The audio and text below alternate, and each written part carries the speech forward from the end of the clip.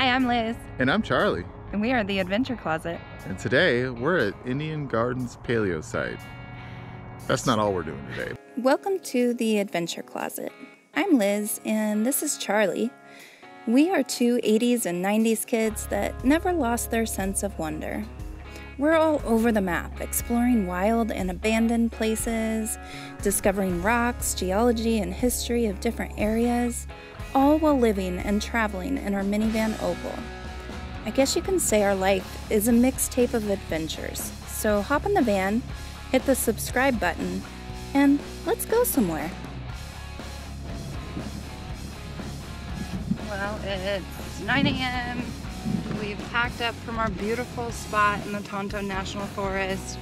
The saguaro cactus are so amazing again. And the really cool thing about them is that they can live up to 150 years old. And at 75 to 100 years old is when they develop their first arm. So when you look out the window here as we're driving back out of the forest, you'll see so many of them have arms. So these are old trees, or old cactuses. And it's just incredible. And some of them have so many arms. I mean,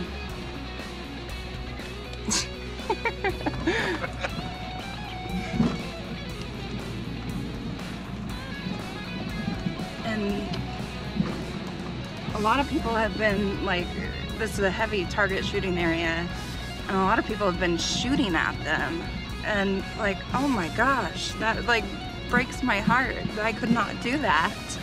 150 years old to get those arms and, you know, be fully mature.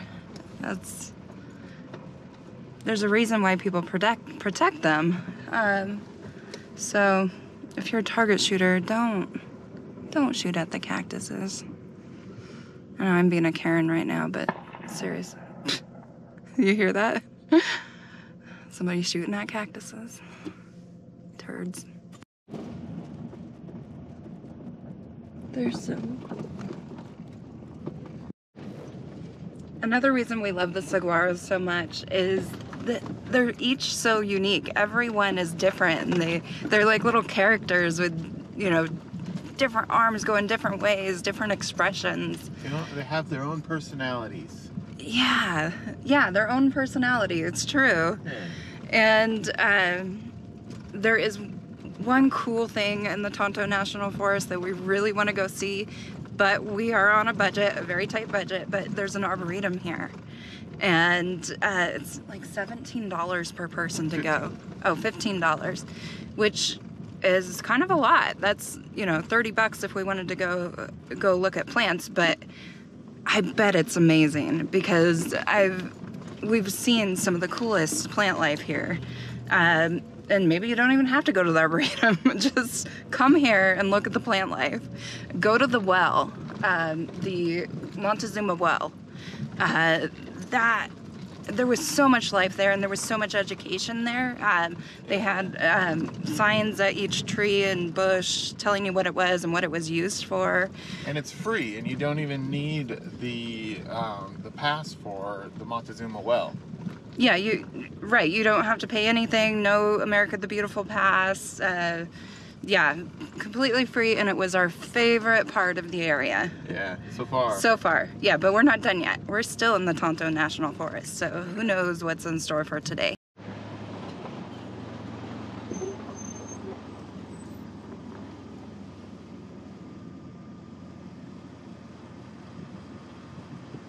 What are those? Yeah.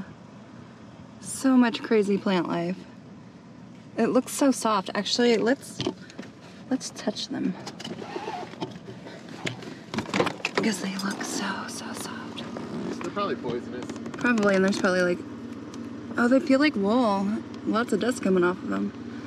Probably pollen. They're beautiful. These have personality too. Wow. Cool.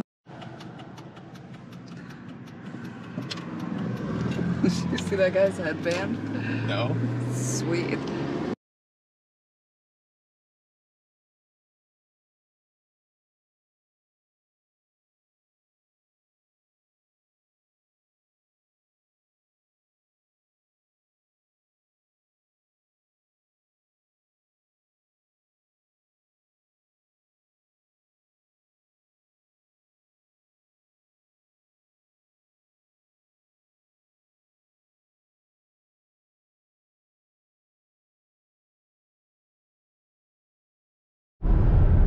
Alright, this has happened before and it was just cows, but I am pretty dang sure we just saw a band of wild horses. Could be burros, could be cows, but if it's horses or burros and they're like in the middle of a patch of saguaro cactus, I'm gonna try and not freak out to scare them, but I'm going to be freaking out on the inside.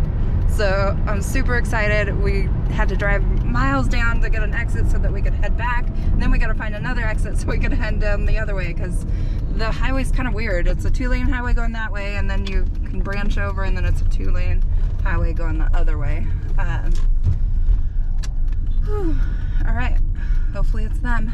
I keep psyching myself out that they're cows, but we parked kind of far away from where we saw them, and Charlie's gonna fly the drone up so that we can kind of get a peek.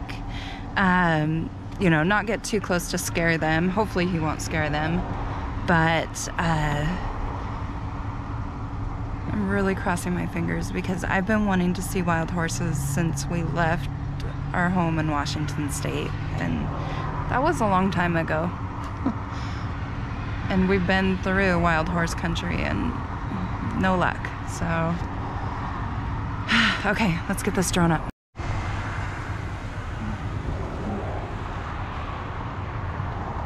All right, Droney, let's see what you got.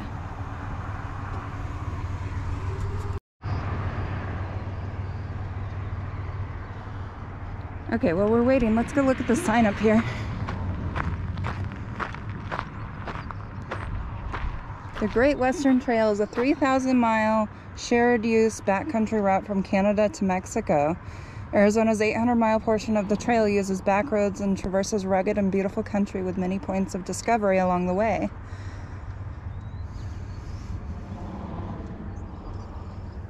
Cool.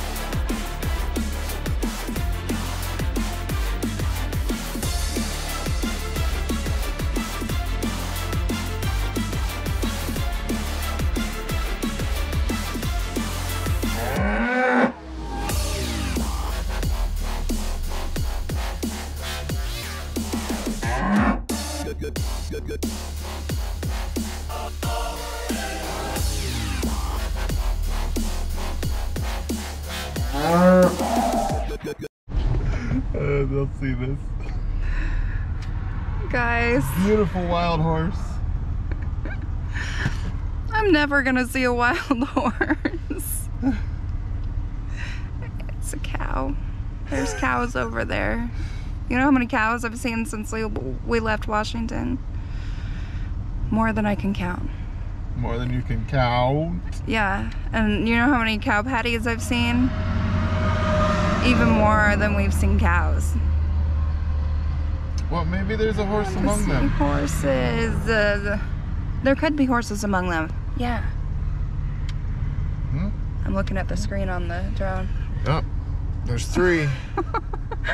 They're pretty cows. I mean, I love cows. They are actually pretty cows. Yeah. But they're definitely cows. They're the white-faced cows. All right.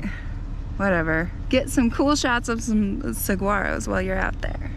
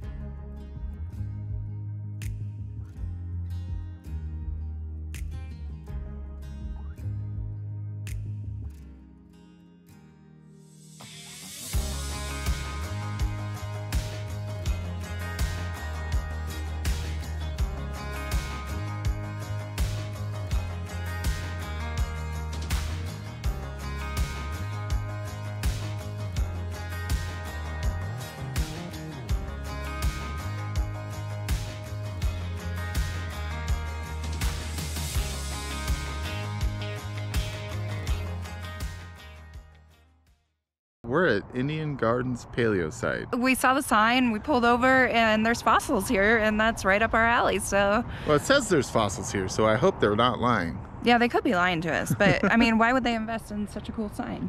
I don't know. Let's find out. All right.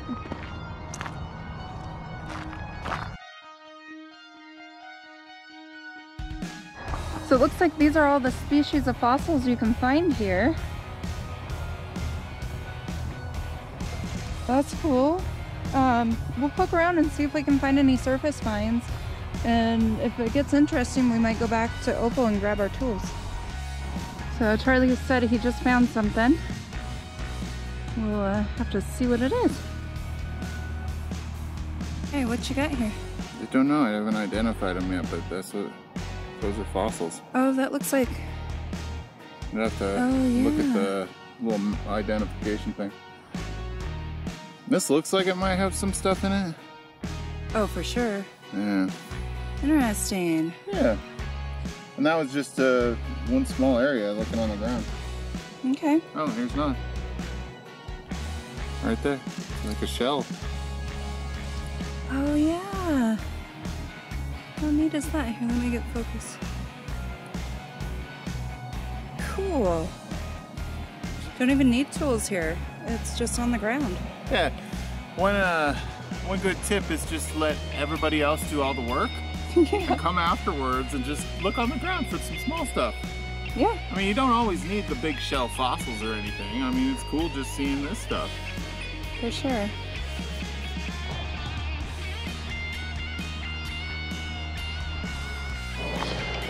It's weird how we just happen upon things. Like, there's just cool stuff everywhere. And it's just right off the road, like right off the highway here. You would miss it if you were driving, because you kind of come around a corner here, and if you aren't looking for it, you'll just blow past it. Never know it was here. So sometimes it's good to have your Google Maps up, because it'll pop up like the names of certain things, and a lot of times you don't have time to Google them. You just pull in and find fossils. It's cool. I feel like that's the best part of our trips, is how spontaneous they are. Like, nothing we do is really planned. And a lot of times when we plan stuff, it just doesn't work out. So it's best not to plan. Also, when we plan stuff, you're usually so focused on your plan that you gloss over the small stuff, and you miss out on a lot when you plan things. I think it's the best way to do this journey, that we're doing. I don't know if it's called a journey or what. What do you call a trip with no destination? Because a trip is point A to point B. I guess it's roaming around the country.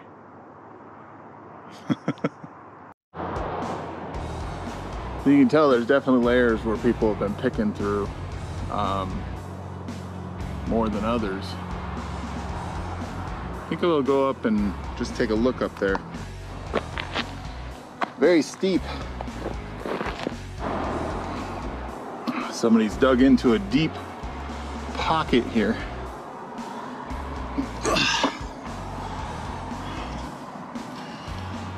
Let's see what we can find in here.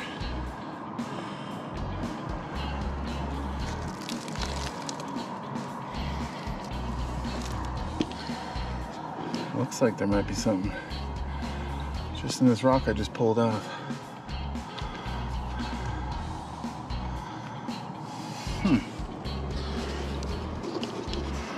All right, I'll check it out and I'll see what I can find, and then I'll get back to you, because it's kind of hard to hold the camera on this steep hill and look at the rocks too. So let me do a little digging and I'll get right back to you. I've got a full show. All right, Charlie's coming so I can show him my finds. Check that guy out. Oh, sweet. Here, grab him. Oh, what? Oh, you can see the like ribs in this one. The other half of it. Wow. These are cool. Oh, is it broken? No. Oh, you see like the impression.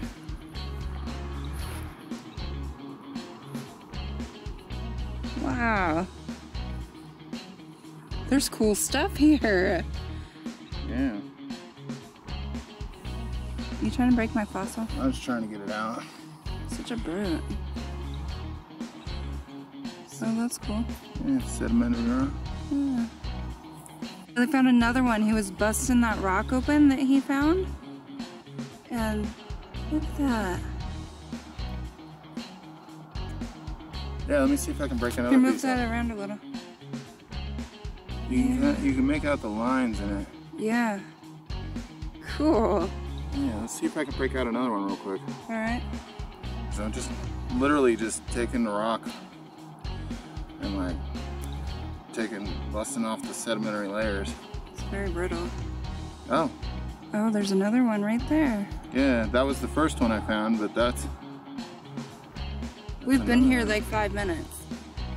yeah, we just happened to go across, or we were driving down the freeway, and I saw something that said Paleo Site on Google Maps, and just turned in here, and this is what it was. So I love these finds that we just happen across. Yeah. I love you. I love you.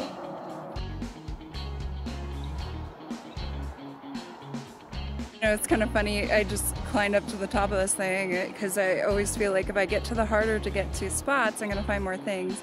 Meanwhile, Charlie's in the main pit and he's finding tons of stuff and I'm finding nothing. So I guess I better go back to the main pit. Okay, I did find a little something here.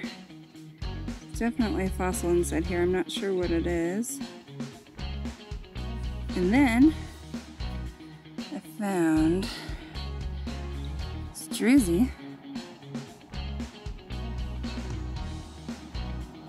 Nice sheet of it there.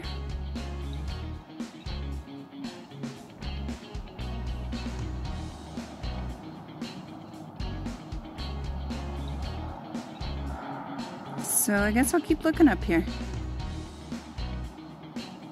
Oh my goodness. Look right there. Two right next to each other. All right. These are whole little like clams, or I don't know what they are. So what I did is I found this wash while I was working my way down to get to Charlie. I don't know if you can tell the wash here. And I started looking around for shapes like shells. And sure enough, those two were right next to each other. In fact, oh, that's not one. But I think I'll hang out here for a little bit longer.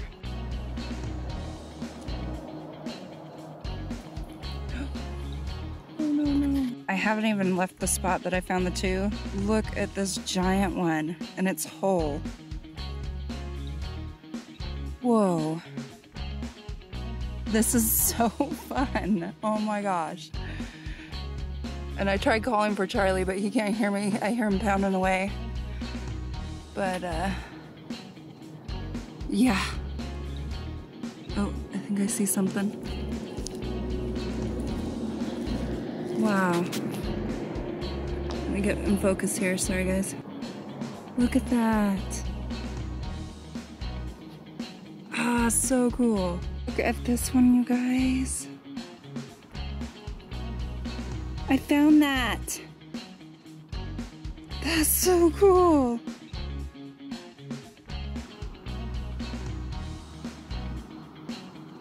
Look at all the things going on in this. Finally got Charlie over to the spot, and I looked down and found a whole plate. Wow. Fascinating. It's right here. That's crazy. This is an excellent spot. Yeah. To just happen upon. That's crazy. So I just found this big one. I don't even know if I want to pull it out. But there's so much of it, like that piece. There's a piece right there. Piece right. Well, that's a stick. But there's a piece right here. It's everywhere. And I'm sitting here breaking apart rocks and getting all dirty, and Liz is just picking them up off the ground. I was just telling the camera that I like to get to the hard to get to spots because I think I'll find cooler stuff. Another plate. And then I find this. Yeah, another plate. Oh my gosh. That is so neat. Yeah. Alright, I'm gonna try and get this out without breaking it.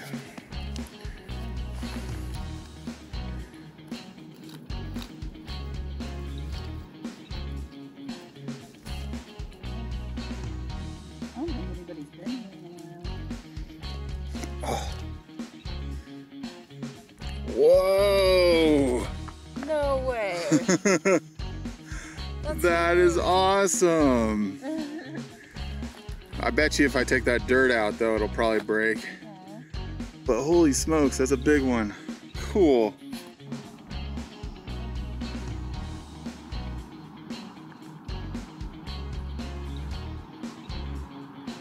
Nice little crystals in there. What in the world? That is way cool. Charlie just found this one. Yeah, I'm not sure if it's just dirt that sticks, but it's pretty tough.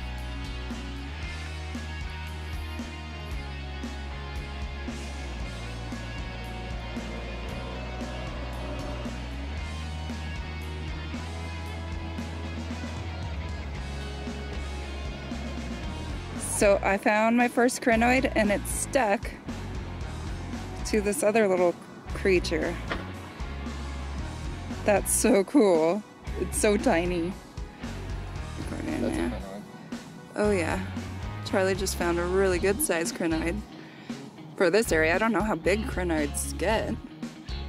But let me do a close up so you guys can see them too. Oh yeah, they are everywhere. Yeah, tell us if you see any. Right there.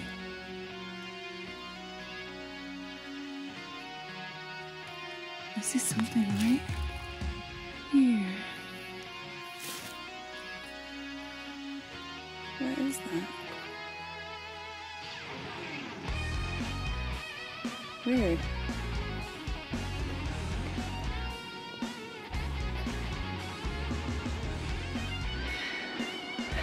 Well, that was fun. That was awesome. We got a bit. Yeah. We are trying to not be greedy here, but there is so many fossils, and if you are in the area, you should come check this out, completely free.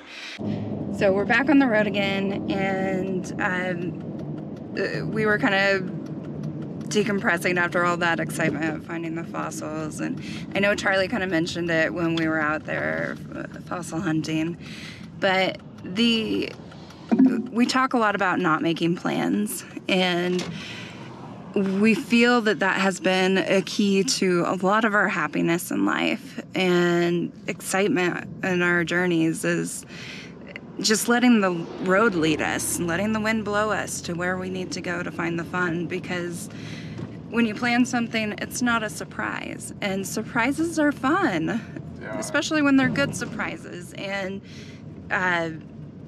you know, I kind of challenge you, if you're a very regimented person that needs to know exactly what you're doing any time of day, challenge yourself. Go on a little road trip. You don't have to go as far as we have. Just leave your neighborhood on a Saturday morning and pick a direction and go. See what you find, and then report back to us what you found. And if it sucked, it sucked. But I don't think it will. Just head where the forests are.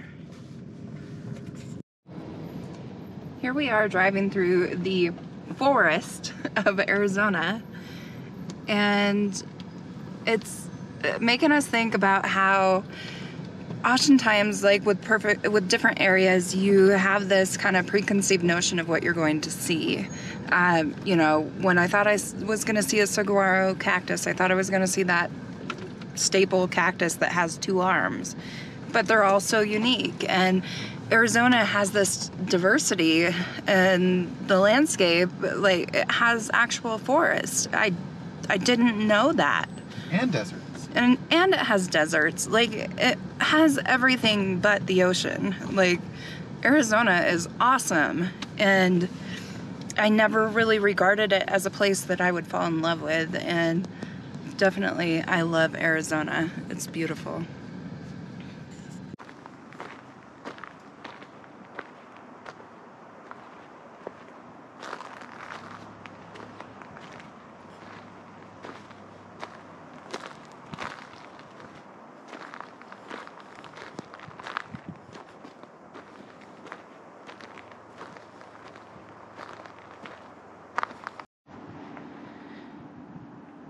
Got a nice campsite over here. I just heard an, oh my gosh. You don't want to come here? I said you're going to want to come. I'm coming. What'd you find?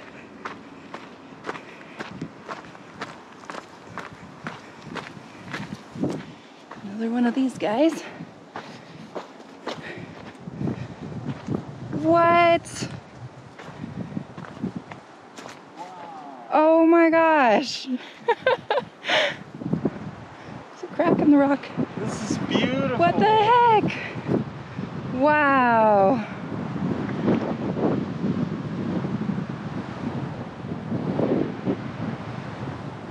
Well, that's a nice camp spot. Yeah.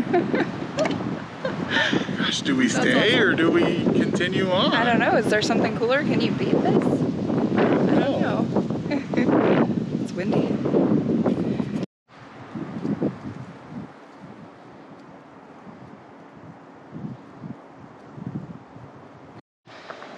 Yeah, it's still early in the day, so we don't really want to stop for camping yet, but maybe we should. I don't know. Yeah, this is crazy. But I kind of want to explore more at the same time. Yeah. Opal looks pretty here. Yep. It's perfect shade trees. Yeah.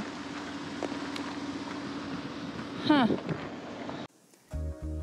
Well, as crazy as it sounds, we just weren't satisfied with that amazing spot. Even though Opal did look great, something told us to just keep wandering, as though our ravenous spirits were hungry gluttons for something more epic. We would not stop that evening until Mother Nature delivered us to the most spectacular home for the night. Our table was set, awaiting the grandest feast our eyes had ever devoured.